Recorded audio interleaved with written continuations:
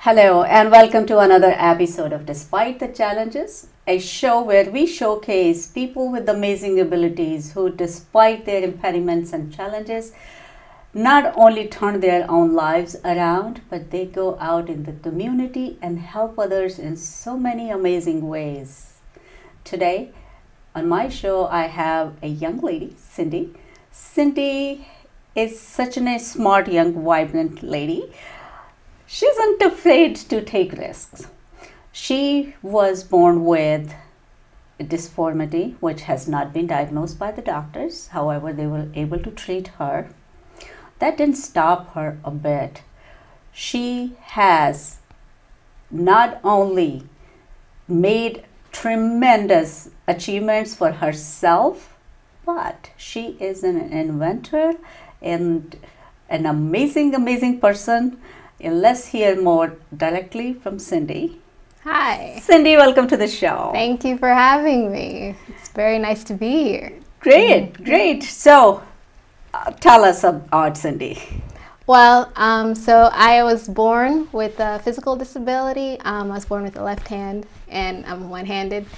And like you mentioned before, the doctors, they didn't really know how to describe me or diagnose me since they've never seen anything quite like me. But I learned to adapt to my handicap, and I've done pretty well academically.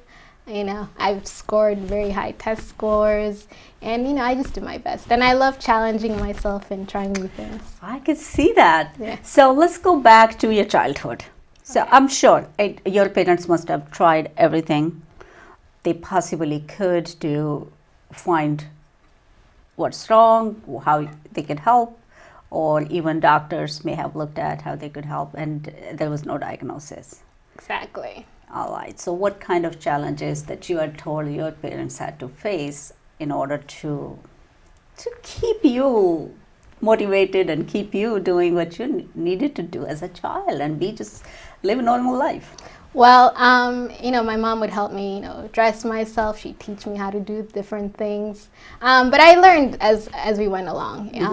The most difficult part was learning how to tie my shoelaces, which took a lot longer than most people. Yeah, you could let mom or sibling help you. Yes, my brother used to help me a lot. Yeah. So that's kind of a little bit yeah bonding as well. It was extremely bonding. My brother and I, we had never been so close until that point. So how was school for you? School was challenging for me because there was really no one like me. But I learned how to write. I can write very well. And you use your left hand? Yeah, I use my left hand entirely for everything.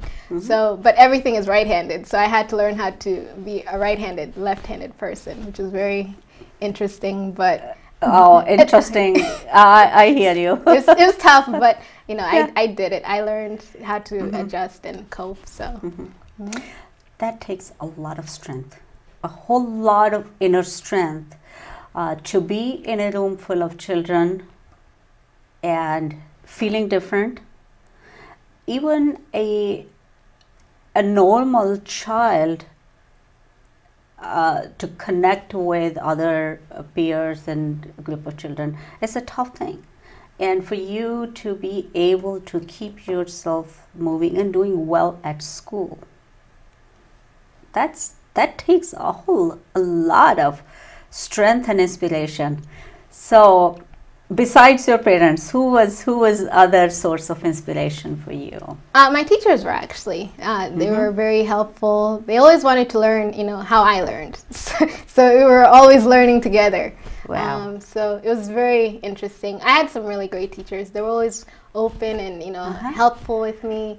And I also had some really great friends too growing up. So they were always carrying things for me if I couldn't carry things. But I like to do it myself. But they were like, no, I'll help you, Cindy.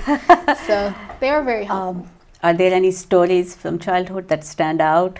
and that you fondly remember? Yeah, so when I was in 5th grade, I actually was in the music program, and I was learning how to play the French horn. And it's a very, hard instrument to play, and it's also very, heavy. Oh, yeah. Well. So my friends, I couldn't carry it. So I used to have my friend, she lived right next door to me. She would carry the instrument for me the entire year. So we'd go to band practice. She'd carry my instrument with hers. And I know it was fun. And so she's like, you better be a French hornist after this, because I've been carrying this the whole year. So okay, so that was kind of payoff. Yeah, it was a good payoff. Good. So any subjects you were more drawn to? I really liked sciences. I've always been, because I've always had to do things a certain way, my own way. I guess I sort of aspired to do science, experiments and trial and error, because that's how I learned how to cope with my disability. And I guess that's what made me, but I also learned, because I'm very artistic. So I can draw very well. So art was also another inspiration. So I kind of mixed science and arts. So amazing. Do you have some pictures to share with us? Unfortunately, not with my artistic abilities, but I will actually at some point. Okay. If I get another All right. chance. Yeah. Okay. What inspired you more between art and science? Both are amazing to learn wherever your mind takes you. Science has its own benefits, and art has more different benefits. Benefits, I say, because it's how people view it. Exactly. Art can be very healing. Art can be very expressive. Yeah. Art can be beauty. So where do you see yourself enjoying more? I actually think I'm more in the artistic now as I've gotten older. When I was a kid, I really enjoyed sciences, and I really loved doing experiments and learning how the world works. But now that I understand how the world works, I'm like, how can I be a creative force in the world? So that's what I really look into. All right, so tell me, so take it away. Oh, the challenges that you have, what you came up with, those different ideas and things that you have done. Currently, I don't have any pictures to share either, but I have been working on a new idea that I'm sort of in the process of developing. It's a new product that it's designed to accommodate different types of students. Okay. Some are left-handed, like myself, and some are right-handed. Actually, most students are right-handed, and some are actually have physical disabilities as well. So there aren't that many products that can accommodate a whole bunch of different types of students, and I sort of aspired to create that product. Okay, So wow, that's amazing. Yeah. That's amazing. So it's the single product, what I gather, a single product that would be utilized by the left hand, people with the active left hand or right hand, or any kind of amputation or disability they may have to use either of their hand. Exactly. Wow. Wow, that's very inspirational. How did this come about? Well, from my own experiences, in schools, I think I mentioned earlier that I had a lot of troubles adjusting to desks, because using right-handed desks, I'm left-handed. And a lot of left-handed students out there would probably be like, yeah, I went through the same thing. It's very hard to learn how to write left-handed, using a right-handed desk. And so the sort of drew from that experience. And I was like, everyone should have a decent desk to use, or anyone should be able to be accustomed to, whatever amputation that limits them. They should be able to, have something that accommodates them, and so they can be, really comfortable, and they can write comfortably, and they can do well. So that's where my inspiration came from. So I am tempted to ask you this. You already went through school, so you're no longer in a school right now. Yeah. So you really don't have to depend on a school desk, either it's left side or right side. Once you have gone through all these difficulties and you still decided to help others. Exactly. For me, it's more of what have I learned that can possibly help others. So for me, I've learned a lot from having to deal with a lot of different situations, and I figure, you know, no one really has to go through what I went through. You know, I wouldn't want anyone to go through exactly what I went through when I could easily solve their problems because I've done it. So I say, why not try to fix it once and for all? Okay, so what was most important to you growing up to help yourself learn new things and be able to provide something for others like you have done? There has to be some inner inspiration. There has to be some sort of motivation.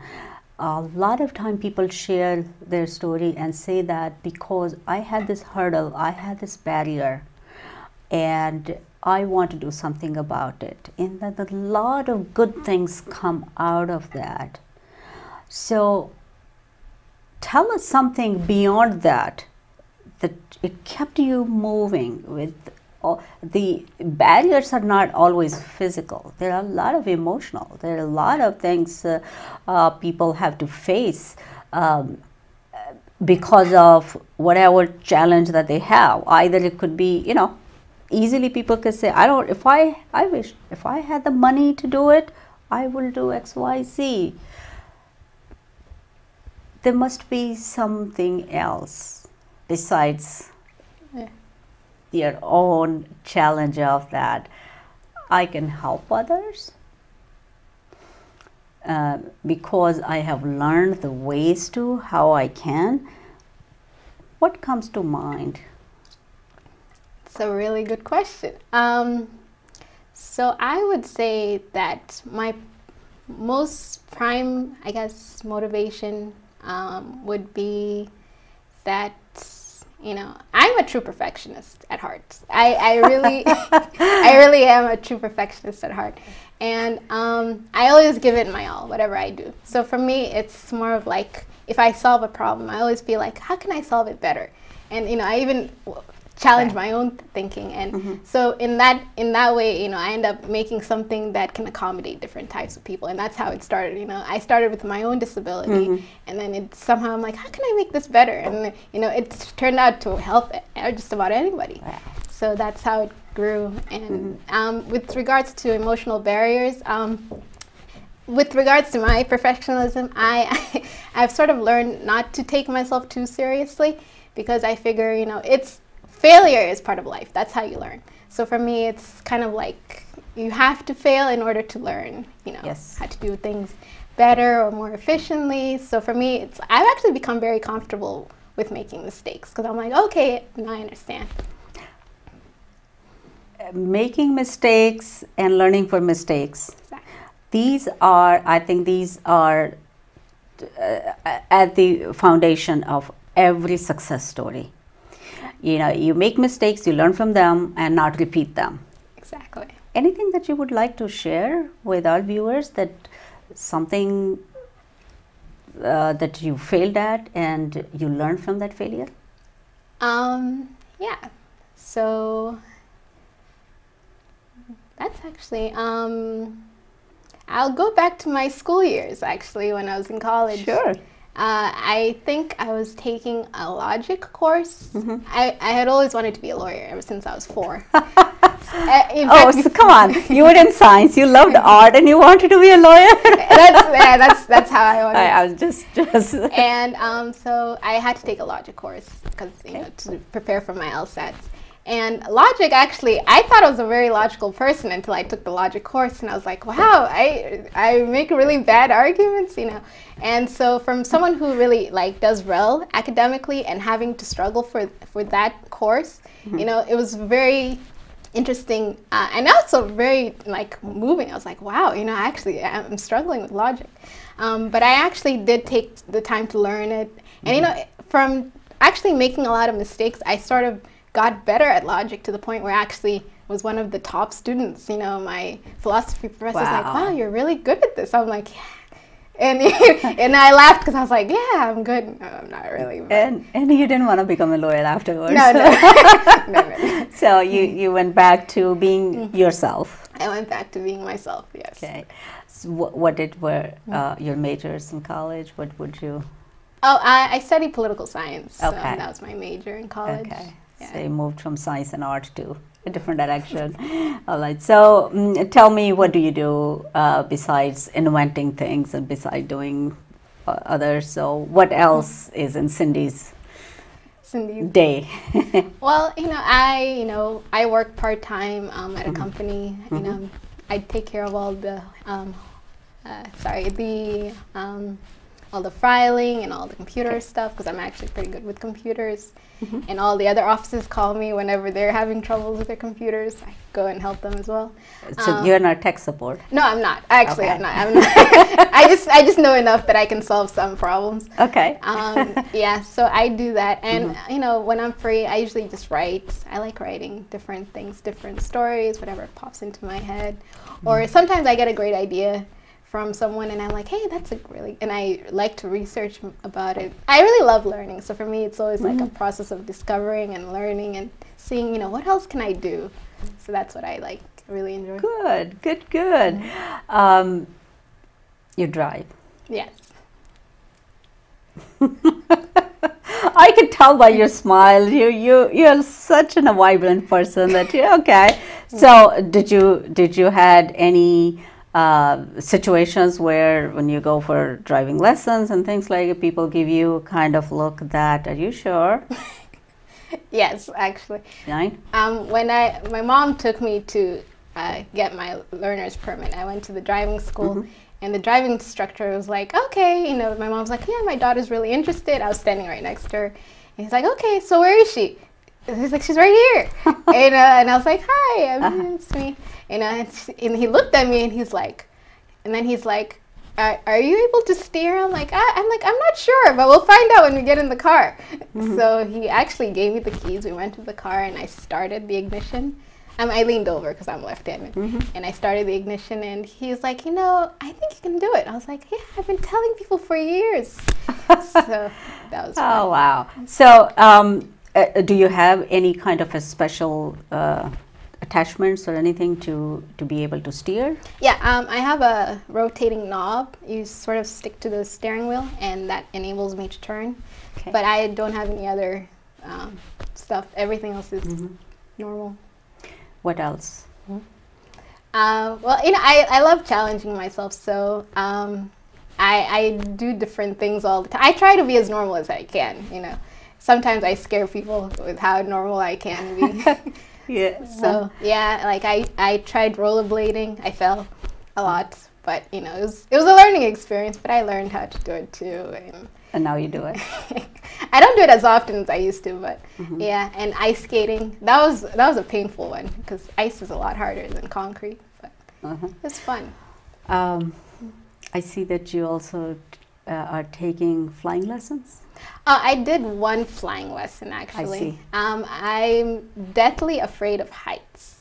So this was a part of to challenge yourself? Yes, it was. I've flown in planes before. I mean, when you're a passenger, it's very easy. But I had the opportunity to go to Princeton Airport they did like an hour flight lesson. Okay. And so the instructor was like, yeah, I'll take you up there. And I was like, okay. And he actually let me fly, which is really cool. And terrifying at the time. It was okay. So you were not in the pilot seat. No, I was. You were? Yeah, there were two seats, and there was two steering. I'm not sure what they call them. Okay, co-pilot. Yeah. So you were co-pilot. Yes, and he actually handed me the controls and let me fly for 30 minutes, which was amazing. Yes, and I actually forgot about my fear for a while. And he's like, "See, you're not afraid." I was like, "No, I'm not." And then I looked down. So it's fun. It's amazing. It's so amazing to even hear directly from a person to tell their story once they overcome something. And I cannot begin to tell you a lot of time that you have people who have everything in their lives to be grateful, to be thankful, be provided, and they find so many things that sabotage themselves, right? I am so inspired to bring people like Cindy, that who not only has challenged herself, changed her life, has such a beautiful smile on her face, going, helping people, inventing products, making a difference in other people's life. And I know that somehow I have that sense that this is not the end, the product that you're working on, that's not the end, there's more coming. Yeah. So what do you plan in future? What it would be, a writing project or? In the future, I think I would like to help perhaps even develop more products that are a little bit more complex and maybe even help save the planet. You know, I'm a true environmentalist at heart. And I was like, people should enjoy, the sunshine, and get to see all these animals. You don't want to, I'd like my great-great-grandchildren to see, giraffes and say, wow, look, my great-grandma saw this too. So for me, that's what I'd like to do too, to keep, the earth going as long as it can be. And also to, they always talk about, renewed energy sources and stuff. So I'd like to be able to do that. But then also, I'd also like to help people with disabilities as well. I'm not sure in what area, because we tend to be very independent, but I'd like to be able to try and help at least some, or maybe help coach some, I guess, to find something. Have you tried contacting any organization or any agency, or you work with any nonprofit helping children with some challenges or any kind of disabilities? Not yet. I haven't had the chance because I've been working so much on this project and doing a lot of other stuff. But when I get a chance to, I would love the opportunity to work with different people with disabilities and talk to them and see, I don't know, maybe I can even help them invent something too. So then get their creative juices flowing too, because I'm sure they can do it just like I can. So. Well, I'm sure that they do. There are so many amazing people out there. We just have to bring their stories out, right? Yes. So let the world know that your impediments are just in your mind more than they exist in reality, right? So what else? What else is on Cindy's plate? I guess I'm a very open book. I sort of embrace whatever comes to me.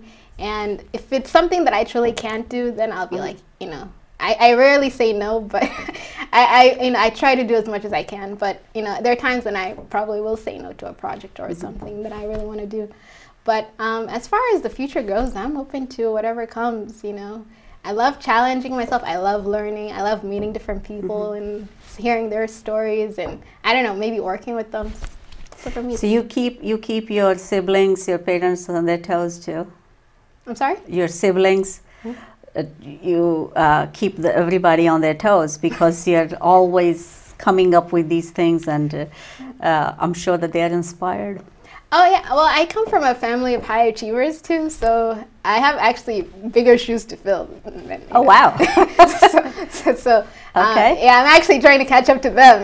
They're like. Okay, I see. Yeah, but it's fun. They always they're always like cheering me on. They're like, yeah, do it, go for it. And I'm like, but I haven't told you what I'm doing yet. They're like, yeah, you'll do it, you'll figure it out. So yeah, and they are also high achievers. So you have a very encouraging environment. Yeah, I do. That's great. That's such a privilege to have. Yeah, it's a very rare privilege. Yes. It's a rare privilege, yes. To have that kind of environment, to support you, to encourage you, and you encourage yourself. This is such a great combination. It is a great combination. Yes. Yeah. So how soon do you think this product that you're working at would be out in the market, or the prototypes would come out there? Have you been testing that in a? Currently, I've been sort of talking to a lot of school administrators about it, and sort of saying, okay, this is the issues that I had. This is what I designed it to do, and and it has so much more possibilities that I don't think I'll be able to tap into. But in terms of you have to find the right people to help bring it out. So that's where I am sort of in the process of finding the right manufacturers or sourcers. So it's a big project. Oh, it's to take it out as a product, out as a business, so you have to learn a lot of different skills. Exactly. What are the things that you're finding out are still a big obstacle for you as an entrepreneur? Well, manufacturing, because I've never really I've never really brought anything to the market before. So that's a whole different ball game. There's so many different components to it that I was like, oh wow, really? And there's also marketing too is also another component. Yes. That but I'm actually a very creative person, so I really enjoy that component. But the manufacturing is definitely something that is completely out of my scope. But I don't know, I'm always looking to people who are asking questions to sort of learn as much as I can about the process. People are always like, you've never done this before? I'm like, no. I'm sure that you'll find the right manufacturers and marketers, as much as enthusiasm and passion that you have, and having a product that's going to resolve the need for many people out there. I'm sure it's just a matter of time, right? That'd be great. Yes. Is there anything, if any of our viewers be able to help you, either it could be manufacturing, marketing, or anything else that might be a challenge for you that you would like them to contact? Would you like to tell the viewers what you will be looking for? Yeah, so I'm always looking for mentors who, especially with this product, definitely understanding the whole manufacturing process, but then also the school environment. Like I always reach out to different groups to sort of see, like how, especially people with disabilities, I'd really like to talk to them and say, how can I help accommodate those individuals as well? So I'd love to partner with many different types of people with different backgrounds, actually, because I feel like I can get a whole spectrum of knowledge in that area. If someone's watching out there and if they would like to contact you, is there a website? Can you share your contact information? Yeah, I can share my email. So okay, all right. So we can have that shared on the show. So that's very good, and I'm hoping that definitely somebody out there would see this bright young lady, Cindy. I want to come and help you. Give me the demo. I'm sure that you will hear from few people who have watched the show. And is there anything else that you would like to tell our viewers? I guess my whole point is just, try different things, learn as much as you can, have fun, life is short, and, try to help as many people as you can, I guess, and I guess, challenge yourself, because you never know what you have in store until you try something. Until you try. Exactly. Yes. You have done it? Yeah. Many times? I've tried. You tried? Yes. You tried, and you have been successful in that. Cindy, I really enjoyed talking to you, and I wish you a lot of luck, and I hope that you will get the right manufacturer or marketing or any kind of advertiser or anything that helps support your cause and product to take it out there. And I wish you a lot of luck, and I thank you so much for being here today. I can't wait to have your product launch, and then we bring you back for our show next time. Yeah, I'd love to come back and show everyone. All right. Okay. It is. Thank you so much for having me. It's been really great talking to you too. Same here. Yeah, I can't wait to see this product being out in the market and people using it. Yeah. And you can come and share your success story again with us. Thank you. Yes, I would love to have people, as long as it helps people. I think that's the biggest point for me. Good, good, good. So for our viewers, this was another episode of Despite the Challenges. I hope that Cindy inspired you as much as she did inspire me. And until next time, I am host Ritu Chopra. You're watching Despite the Challenges.